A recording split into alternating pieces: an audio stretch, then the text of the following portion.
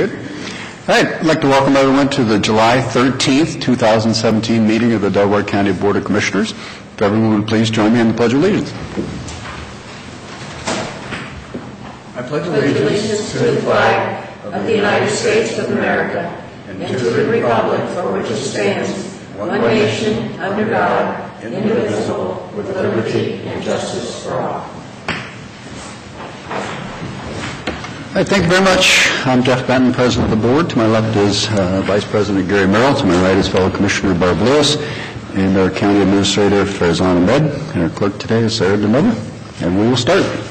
Resolution number 17-727, in the matter of approving the electronic record of proceedings from regular meeting held July 10th, 2017. Hello. Second. Discussion. Vote. Vote on motion 17-727. Mr. Merrill? Aye. Mrs. Lewis? Aye. Mr. Bitton? Aye. We have no elected or public comment today. Resolution number 17-728, in the matter of approving purchase orders, then and now certificates and payments of warrants and batch number CMA PR 0712. So moved. Second. Discussion. Vote. Vote on motion 17-728. Mrs. Lewis? Aye. Mr. Merrill? Aye. Mr. Bitton? Aye. Resolution number 17-729, in the matter of approving travel expense requests. So moved. Second. Discussion. Vote. Vote on motion 17-729. Mr. Bitton? Aye. Mr. Merrill? Aye. Mrs. Lewis? Aye. Resolution number 17-730, in the matter of acknowledging receipt of annexation petition from the agent for the petitioner, Eugene Hollins, Law Director of the City of Powell, requesting the annexation of 1.186 acres of land in Liberty Township to the City of Powell. So moved. Second. Discussion. Vote. Vote on motion 17-730. Mr. Merrill? Aye. Mr. Bitton? Aye. Mrs. Lewis? Aye. Resolution number 17-731, in the matter of accepting the award for the Department of Youth Services for competitive reclaim funding for Delaware County Juvenile and Probate Court. So moved. Second. Discussion. Judge? Good morning. The judge. Here comes the judge. Dave Himanowski, I'm the probate juvenile judge here in Delaware County. I'm very happy to be with you here this morning, and hopefully we'll keep you on this pace you've got set here. But just a little bit of background about this grant. Juvenile courts in Ohio receive a number of grants from the state through the Ohio Department of Youth Services. One of those is the state's base grant, which is based solely on population. Another is the DYS Reclaim Grant, which intends to fund juvenile court programming to allow kids to stay in the local community and not to be sent to Department of Youth Services facilities, essentially the juvenile equivalent of the adult prison system. Several years ago, the Department of Youth Services set up a competitive grant system in addition to those two grants. And this competitive grant system allows counties to apply for additional grant monies to run individualized programs. The state has put a much stricter set of guidelines in for these programs. They must be programs that have been shown to work by having their results studied in other locations. They must be based on specific programming that's been designed by experts working in the field. This year we decided to go after a pretty substantial grant in that process. The total over 3 years is just in excess. Well, you've got it in your materials is $254,000. There's a $17,000 additional amount that can be awarded as we go forward, which would actually bring the total amount to $272,000 over the course of the 3 years, though what you're approving today is the base $254,000. This may be, this I think is the largest individual grant we will have ever received at the court outside of the DYS Reclaim grant that we get on an annual basis. Too often we find ourselves in situations where we're dealing with 16 and 17-year-olds who have been in high stress, high risk environments their entire lives. And by the time we see them, by the time they commit offenses that are serious enough that they come to us, we're dealing with a substantial amount of years and years of troublesome behavior that we're now just seeing for the first time. And the simple terms of ordering someone to do community service or putting someone on probation are not necessarily going to be sufficient in those cases. we're very pleased that this grant is going to allow us a number of things. First of all, to train all of our probation staff in what's called EPICS, Effective Practices in Community Supervision, as well as another program called the CARE Guides, which are tools to affect exactly that kind of behavioral change in those kinds of cases. In addition, this grant is going to allow us to expand an intensive family advocate program that we have already begun to utilize to try and reduce detention bed days into all of these high-risk probation cases. So it's $94,000 and change over the first year, $88,000 in the second year, $89,500 in the third year, and I'm sure that you will all be very pleased to hear that there is a zero local match to go along with this grant, so I'm not asking you for any money today, just to approve this money coming in. And all the better, I'm asking you for this money just a few days before the start of probation and parole supervision week, which is next week, and which we'll be recognizing our great probation officers who do this work already. Good, good. Thank you. Why do you think we got this grant? Why do you think we won? I'll give you the easy answer I want to give you, because we're awesome. No, I will tell you that I think we put together a unique combination of these programs. So what we did is we went out and found, the phrase is cliche, so I tried to avoid using it earlier, evidence-based. It's one of those terms that gets thrown around so much that it begins to lose its value. But what it means here in this setting is we went out and found programs that have been designed by universities, that have been designed by researchers in these areas, and that have been implemented in other places and shown to work. And then we combine them in ways, along with the Intensive Family Advocate, that really is sort of a program that we've championed in a way that the Department of Youth Services hadn't seen before. And I think they looked at the combination of those programs together and thought, this is something that's got an excellent chance of working. And that's likely why we were successful. How many counties applied and how many counties received? That I don't know offhand. Sure. Yeah, I'm sorry that I don't have that information for you. I know that in the past, when we've gone after competitive reclaim grants, it's often $15,000, $20,000, $25,000 for small individual programs. This was a pretty big bite of the apple for us, and we were obviously very, very excited to receive it. Boy, to your great credit. Yeah, to everyone. But not mine, but to my staff's great credit. Staff, yes. absolutely. Sure, yes. Now, what is, I have to ask for a distinction between reclaim funding and competitive reclaim funding. Sure. I'm going to get into the weeds here a little bit, but I'll do it as quickly as I can. So reclaim is first DOAS-based grant. The DOAS-based grant is adjusted every 10 years based on the decennial census population, and what amount you get holds for that 10 years unless the base funding amount is changed by the state legislature. Reclaim in itself, and there are days I can tell you what the acronym, all the letters to the acronym mean. Today is not one of them. What's it? You got it here. Good. Well, then you can put it in the record in just a moment. But reclaim is a rolling formula. So there is a base amount of funding available in reclaim. Counties get that funding then based upon a calculation of the number of felony adjudications that you have in the county, and it used to be on a rolling 5-year average, now it's on a rolling 10-year average. So the more felony cases you have, the more funding you are eligible to get through reclaim, the theory being that you have more youth committing those offenses who would otherwise go to DYS, but who do not because you're doing community programming to keep them in the community. And that may be as simple as probation supervision, it may be counseling programs, it may be, in our case, drug and alcohol and mental health treatment programming, it can be a variety of things. When you send a youth to the Department of Youth Services, every day that youth is at the Department of Youth Services is a bed day. Or if it's a community correctional facility, 2/3 of the bed day. But I'm getting really into the weeds now. So essentially, when you have youth who commit felonies, your potential reclaim award goes up because you have more cases, more youth to deal with. When you decide that you are not going to keep those youth in the community, but instead send those youth to the Department of Youth Services for them to provide those services in a locked facility at the state level, then your funding comes down because you've now transferred that responsibility to the state, and so the state's going to keep that funding to do it. We send very few youth to traditional Department of Youth Services facilities. I think we may have one youth in DYS at the moment. You emailed me the list yesterday, so I happen to have just looked at this. But we send a number of youth every year to what are called community correctional facilities, which are smaller. They tend to have 18 or 20 youth total in the facilities, and they're much more treatment and education oriented, although they are still a locked Department of Youth Services facility. Nobody comes and goes when they feel like it. Those days count as, again, 2/3 of a bed day for every day that they are there.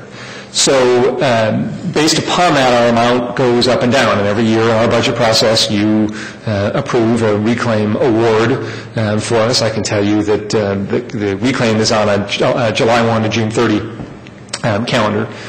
So we just started the new reclaim period, and for 17-18, our award is going to be about $38,000 less than it was last year, because during the course of this year, we had a number of high-level felony offenders who we sent to CCF facilities because we made a decision that public safety dictated that they receive that treatment and education in a secure facility.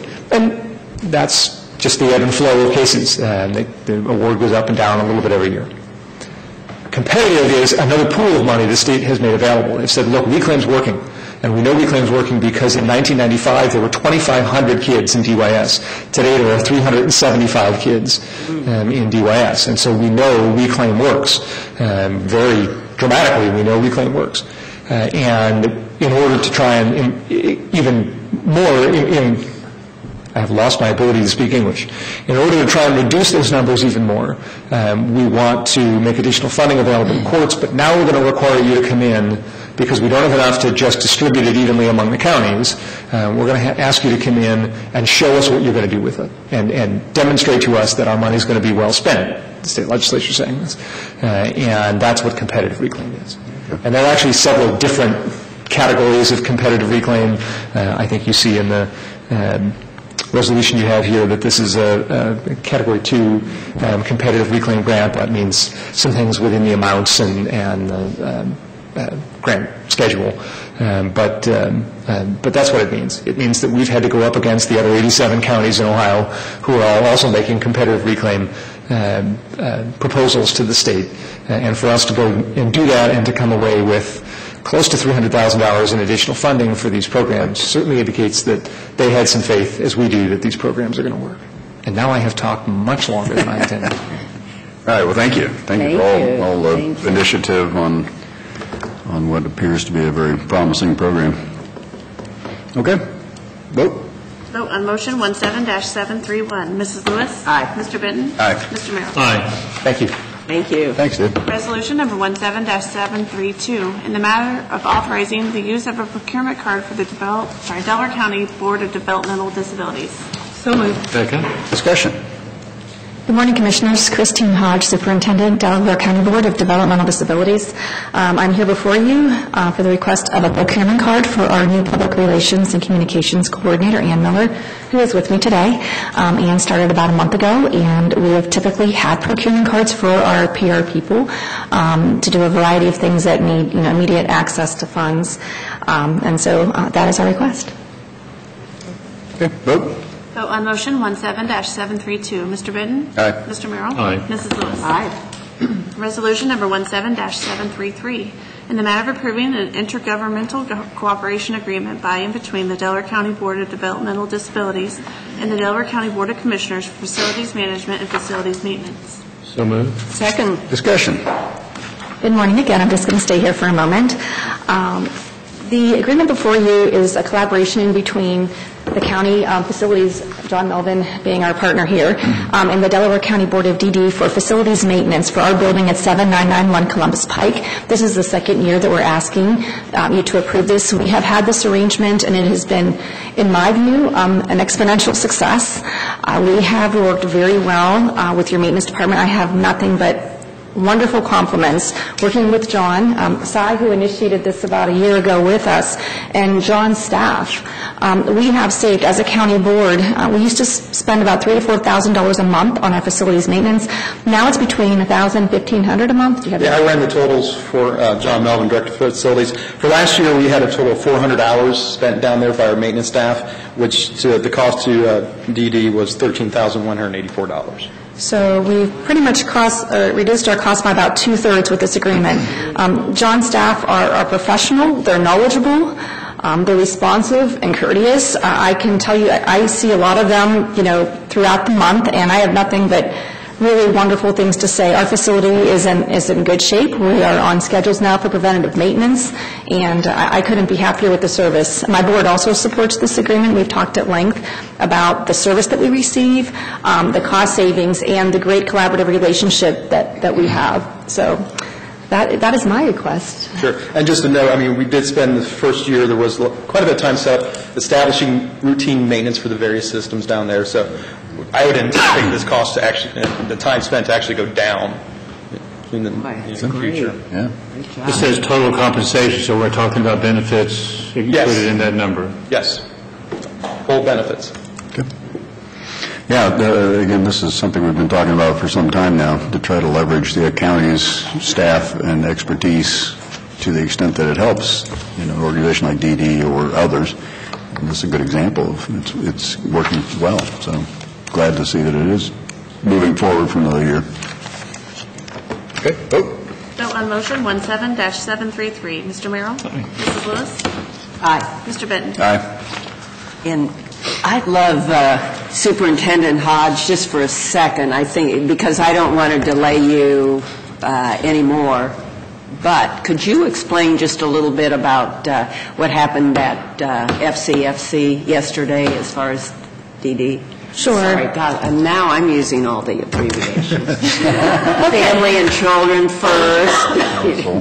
Council. Yeah. And yes. we know what DD is. Yeah, we know it. Thank you. Yeah. Okay, so Commissioner Lewis is speaking about our Family Children First Executive Council meeting, which we had yesterday, and we talked about a decrease in the revenue for Family Children First Council. And what happened was there are two grants that come through the Ohio Department of Health traditionally for Help Me Grow services, which is Birth to 3. One is for service coordination, which now actually comes to the Department of Developmental Disabilities, and the second was called a central intake, which is for any family that has a child aged birth to 3 with high risk or risk of a developmental disability.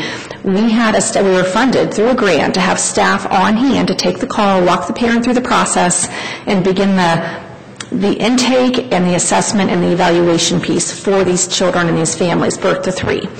Earlier this year, in about March, Ohio Department of Health decided to send an RFP out, request for proposal, and they encouraged collaboration. So they were saying, we want counties to regionalize. So through Family Children First Council, we partnered with Morrow County to say, hey, let's do this together. So we put this grant together, as did other county boards and entities throughout the state of Ohio, to be able to continue this service, yet still collaborate with other counties. What we found out about 2 weeks ago was that the state decided, Ohio Department of Health, on a statewide entity, it's called Cleveland Site Center, to do central intake coordination for all counties in the state, which in fact, when you look at Delaware County, we funded a position for our families to have that personal service of somebody walking them through that intake process. So as a result, our reduction is about $50,000 in our FCFC budget for our revenue. As a result, on the DD side, we have some workings to do regarding a really great employee that's done amazing service for our families, and we will no longer be doing central intake. So we'll receive through a computerized system the family's name and the information about the child, and then we'll have to take that information and go forth a different way. So it's a little bit of a challenge for not just Delaware, but for all the counties in the state. There's a little bit of the cost shifting turned around, so now it's going to go to one entity. We are supposed to get minimal funds for continued outreach, but that might be $8,000, $10,000, nowhere near where we were.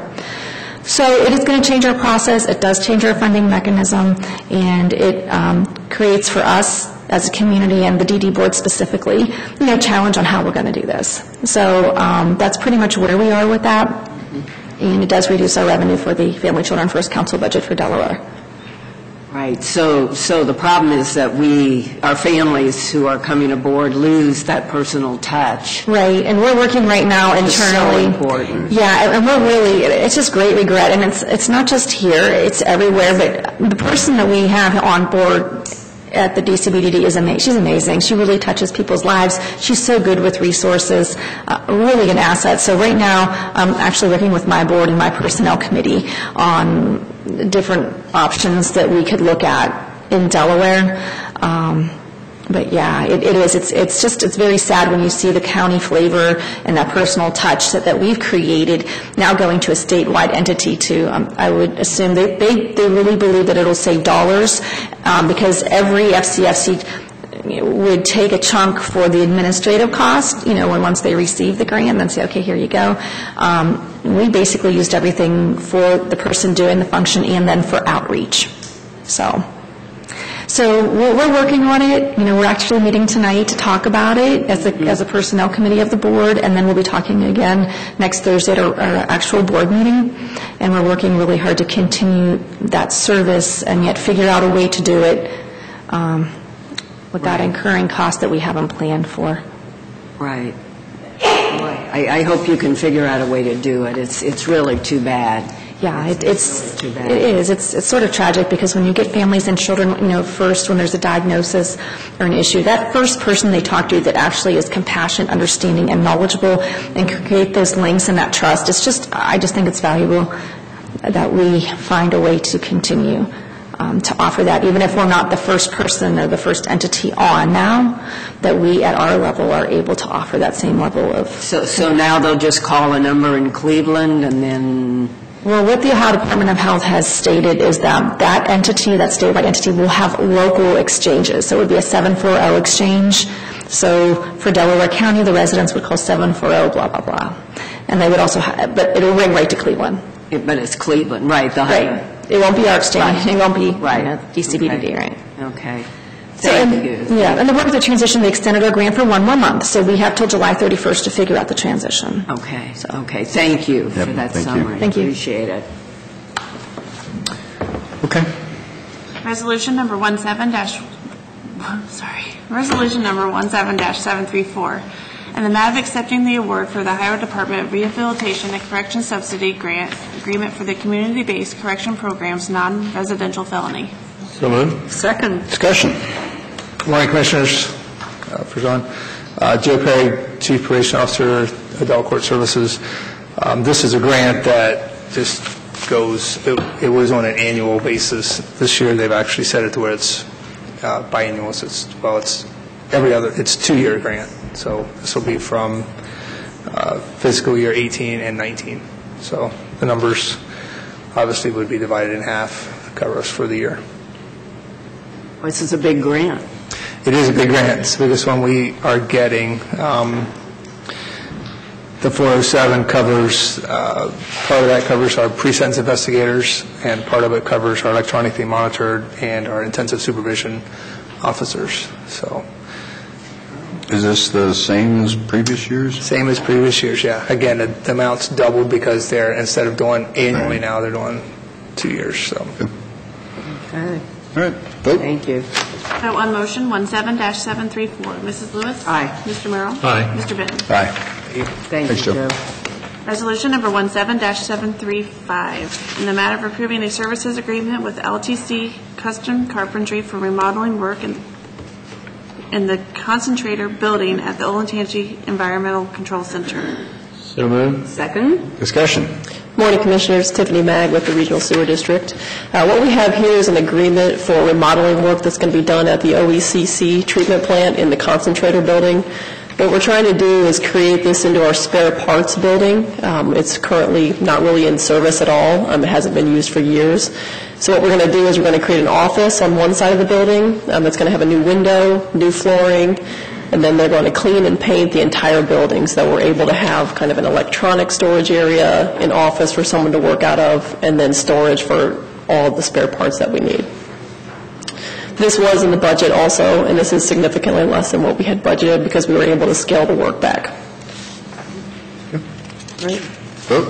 Vote on motion 17-735. Mr. Benton? Aye. Mr. Merrill? Aye. Mrs. Lewis? Aye.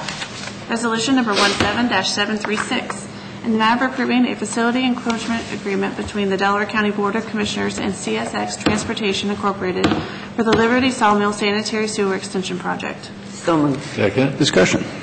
So this is actually a very similar agreement that you guys saw in session a couple months ago for this project. We actually had to move the sewer about 200 or 300 feet to the north, and when we did that, we had to update the milepost number in that agreement. So nothing has changed in the entire agreement except for the milepost number, and we were required to bring it back through session. Okay. I was wondering why we were doing that. Okay. Vote. Vote on motion 17-736. Mr. Merrill? Aye. Mr. Benton? Aye. Mrs. Lewis? Aye. Resolution number 17-737, in the matter of approving a professional services agreement with Arcadis U.S. Incorporated for the engineering and design services for the concrete and pavement repairs at the Delaware County Solid Waste Transfer Station. So moved. Second. Discussion. This agreement is for the design services of the new tip floor and then also the truck loading area and a pavement repair plan. They're also going to help out with bidding services, some minor work there as well. This part of the solid waste transfer station is in significant need of some repairs, and it has been for a few years. I think it's been getting pushed off, and we're at the point where we can't push it off any further. So we're looking for this agreement to go through, and then the pavement repair itself of the main loading area that they're going to be performing this plan for is going to be done by the county engineer's office. Oh, okay. Okay. What kind of timeline? We're going to be proceeding with this design immediately, and then the paving, I believe, would happen probably later this fall, before the plant's shut down. Okay. Vote. Vote on motion 17-737. Mrs. Lewis? Aye. Mr. Benton? Aye. Mr. Merrill? Aye. Resolution number 17-738, in the matter of accepting a permanent sanitary easement from John W. Hill, Jr., trustee of the KSM Inter Vivos Revocable Trust Agreement dated August 8th, 1998. So moved. Second. Discussion. This is just a standard lot split where we require a 20-foot easement be provided to us for future sanitary service. Okay. Vote. Vote on motion 17-738. Mr. Benton? Aye. Mr. Merrill? Aye. Mrs. Lewis? Aye.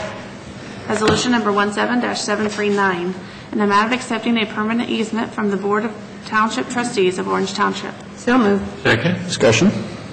This easement is for the new North Road Orange Park that's going to be built for the sewer that's going to be located in that area. They're just dedicating the easement to us. Vote. Vote on motion 17-739. Mr. Merrill? Aye. Mrs. Lewis? Aye. Mr. Benton? Aye. Resolution number 17-740, in the matter of accepting a permanent sanitary easement from Richard R. and Christina A. Lehner. So moved. Second. Discussion. This is another one of those lot splits where we're requiring the 20-foot easement. Okay. Vote. Vote on motion 17-740. Mrs. Lewis? Aye. Mr. Merrill? Aye. Mr. Benton? Aye. Thanks. Thanks, Tiffany. The next item on the agenda, I will let Director Miller explain.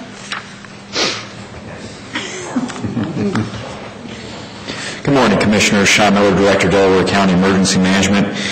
We did pull the presentation and discussion today for Commissioner Authorities and Disasters.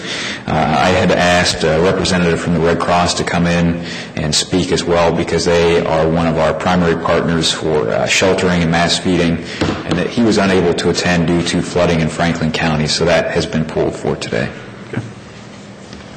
That moves us to item number 18, resolution number 17-741, in the matter of approving the amended agreement for countywide emergency management agency. So moved. Second. Discussion.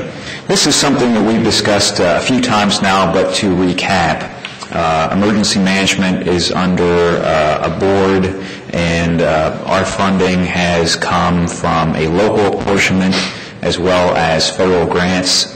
And to give you an idea of the breakdown, in 2016, approximately 55% of our revenue came from federal grants. The remainder came from local funding. And that local funding has historically been a per capita agreement, per capita amount. And for the cities, townships, and villages, it has been 40 cents per capita since 1989. And for the commissioners, it's been 20 cents per capita for our coverage area, which is Delaware County minus Columbus, Dublin, and Westerville. And then also with that, some utilities as well as office space. So it's not just the fiscal coming from the commissioners. So that has been in place since '89, and our executive board has had quite a few discussions on what they want emergency management to look like in Delaware County, what are some of the risks associated with our current model, what are some of the strengths of the office, those sorts of things. We did a survey, it was probably early last year, and one of the risks that was identified was our heavy reliance on federal grants. And those grants since 9/11 had really gone up, but recently we've seen them either stagnate or decrease. And since we last spoke about this subject, I have received some good news in that our main operating grant, which is the Emergency Management Performance Grant, is remaining the same for us in fiscal year 17 as 16. So that's a tremendous benefit. Even if the federal award to the state had remained the same, there was always the possibility that the state could hold on to a little bit more, but they have pass through to the locals, or will pass through the same amount, which is very helpful. And the state emergency management is actually taking a hit through the grant because they utilize it as well. So for the locals, that's extremely helpful, and the outlook for 18 as a result for us is better. But essentially, our board has recognized that this heavy reliance on grants is somewhat of a risk for us. And so one of the things that we had discussed and ultimately settled on is not a fixed per capita amount, but rather a population percentage model. And so if this updated agreement were to go into effect, and it would require a majority of the participating political subdivisions to adopt it for that to happen, and right now I believe we're sitting at 12, so we're getting very close. But if this were to go into effect, it would still require our executive committee every year to approve the budget, to include the local portion of that. And so the way that would work is I, as director, would have to make the argument as far as what we needed for local funding, and then they would have to approve it. And then at that point, it would go before the commissioners still for appropriation, as it always has done. And so, there would still be those two organizations, those two boards looking at this. There are those checks and balances in place. And so any kind of an increase would have oversight by, number one, the EMA Executive Committee, and number two, by the Board of Delaware County Commissioners. So those two things would remain the same. Those would be in place. And the other thing that our board came up with was, under the current arrangement, the county commissioners, as I said, have paid 20 cents per capita, with the cities, townships, and villages paying 40 cents per capita. So it's a 1/3, 2/3 split. We have, in this agreement, kept that ratio of 1/3, 2/3. So as a theoretical example, and for the sake of easy math, which I'm always a proponent of, if this were to go into effect, let's say, and for 18, we were looking at, say, a need of $150,000 for local funding. If the EMA Executive Committee approved it and the Board of Commissioners approved it, for that $150,000, if that were determined to be local funding, then the Board of Commissioners would still pay the 1/3 of that, or $50,000, and then the remaining jurisdictions would pay the remaining $100,000, and what they paid of that $100,000 would be determined by that jurisdiction's population percentage of the overall population. So if Township X had 2% of the overall population, then they would pay 2% of that remaining 2/3, and so it would be, in this case, $2,000. And, with this, this is based in need, and I think that the board, our executive board, sees that. And Commissioner Lewis, feel free to add in any comments you may have, but I believe the board is very much of the mindset and has the thought process that local jurisdictions are constantly being asked to do more with less, and that mentality is not lost on them. That being said, this is the best, I believe, solution to our analysis of our current funding model and the risks posed therein. And so even if this does go into effect, they are going to make me do my homework and prove that any kind of an increase is solely based in need. And I believe that our executive committee has that thought process in mind, that their jurisdictions, local jurisdictions in general, are being asked to do more and more with less. And so they have that mentality, and they're going to make sure that any kind of an increase is based in need. And so, in addition to that, it would, of course, have to come before the Board of Commissioners every year. And for 18, I don't think the need would be quite as much as what we had anticipated previously. But that being said, I think somewhere in the vicinity of maybe 25 to 27 cents for the Board of Commissioners would be in the realm of I think that would be a safe number at this point. So if this were to go into effect, I would see, maybe going from that 20 cents to 25 to 27 cents, and it would be, an on average per capita. It wouldn't be a fixed per capita.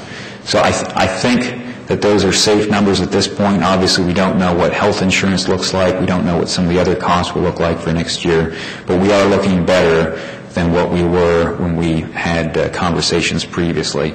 And the increase would go to things such as increases in health insurance, as well as maintenance of our existing equipment. So Delaware County has 4 signs at the Delaware State Park, or 2 at Delaware State Park, 2 at Elm Creek State Park, as well as we have just obtained ownership of the siren activation system, which we had to have the activation radio, worked on. So there are costs, maintenance costs associated with those systems, as well as upkeep of our emergency operations center, the technology there, which is downstairs in this building. We have no plans to add any additional full-time staff members at this point in time. This is to maintain where we're at, maintain the equipment, and really keeping pace with a growing county to the best of our ability. And I believe that this is as equitable and efficient of a solution as what we can come up with, essentially. And so with that, I'd be happy to entertain any questions you may have. I have 2 or 3, if I can go ahead.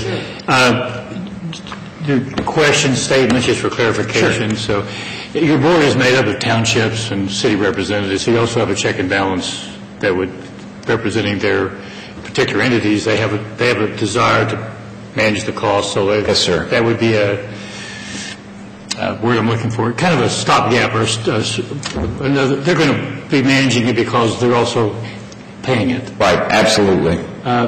The other point I want to make is grants. The one fear I think we could have is you get the money through the source, it's less of an effort to seek out grants. Mm-hmm. I think the answer will be that won't be the case, but I just want to make that statement. We will still be proactively seeking grants, and I'm assuming if we get those grants, if not that year, the next year we'd see a reduction in the cost to the county to offset that. We just wouldn't find a way to spend. Yes, sir. Quite right. And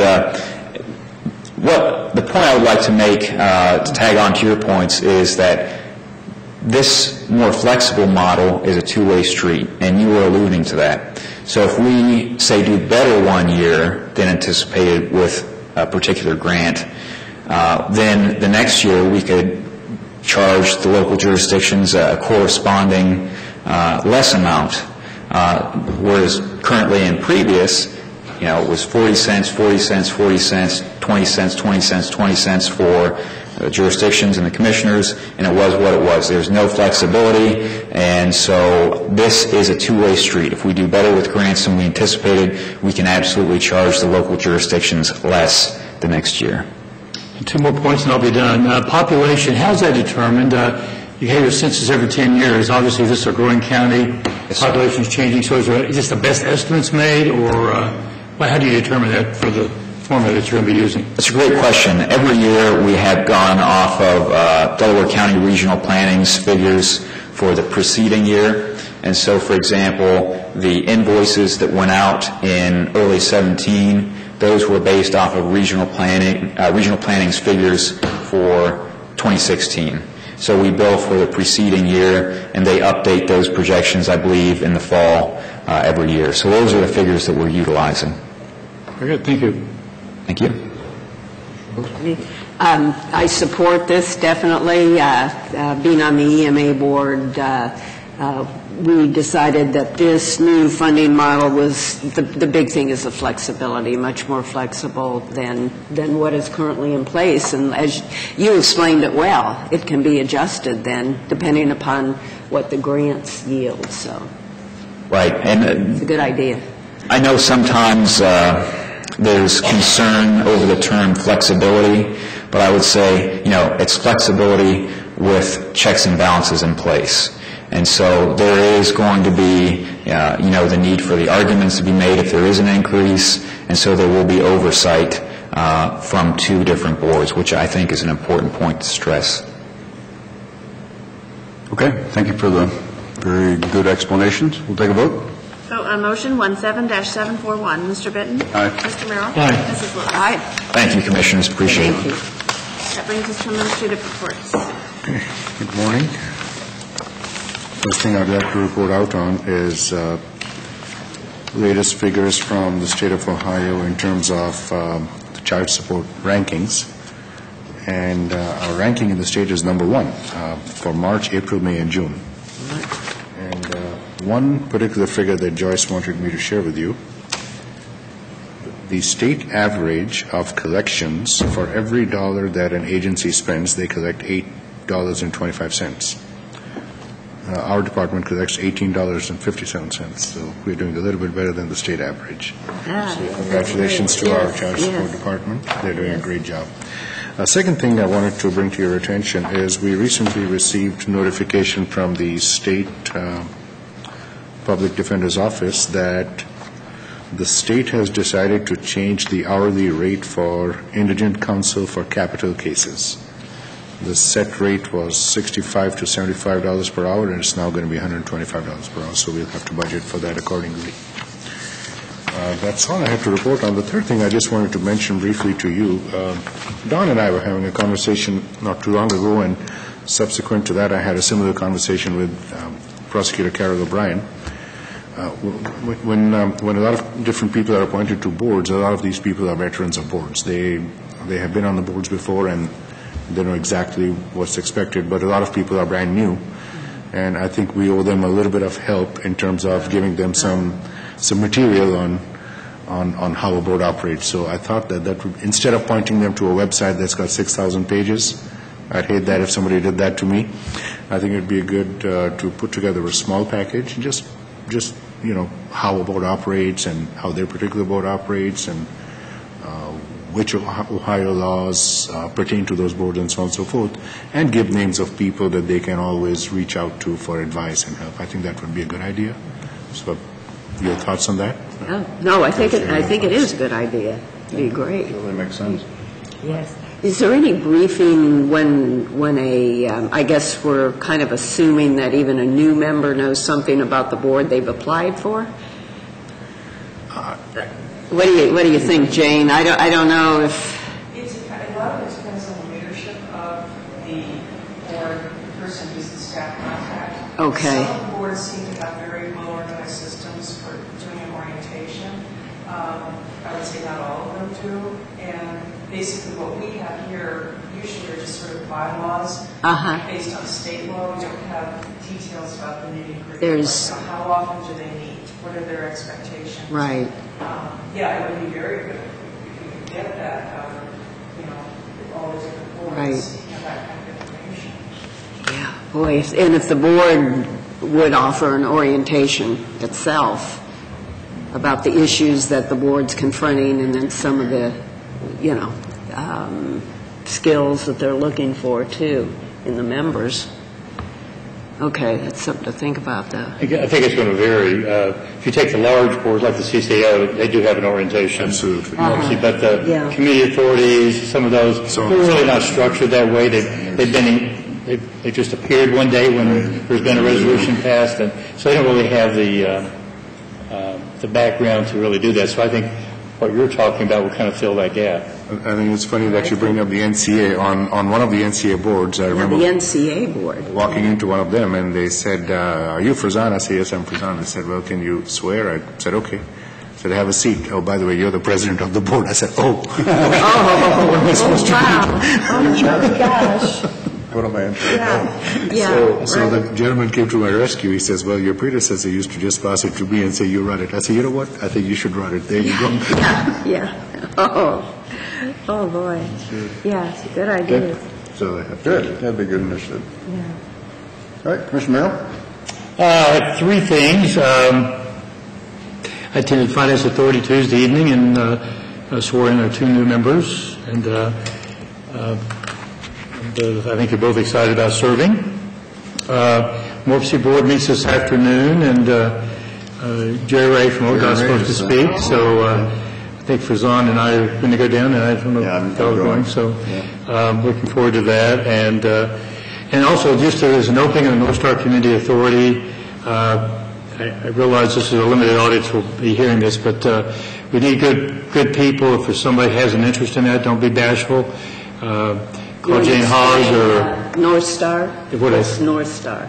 Huh? Yeah, North Star is so people know what. No, North Star is the community authority for the North Star development, and so it's certainly somebody on that side of the county who may have an interest. East of 71, north of northeast. North of 36, 37, 37. Other side of 71. Okay. And Jane can certainly answer any question anybody has in here, or call one of the commissioners as well. So, and that's all I have. Okay. Commissioner Lewis? Well, there is a ribbon cutting at 10 a.m. this Friday morning. The Smothers Road Bridge will be open over Hoover Dam. You're going to be happy to see that. I am going to be very happy. I'll even give extended remarks if they'll let me. Now I don't have to go all the way around the dam, whether I'm going How long has it been closed? east or west. It's been closed since February. Okay. Yes, so I'm real glad to. 6 months. Yeah. Yes, it's been a long time. There are going to be a lot of happy people on the east side of Hoover when this thing opens. That's it.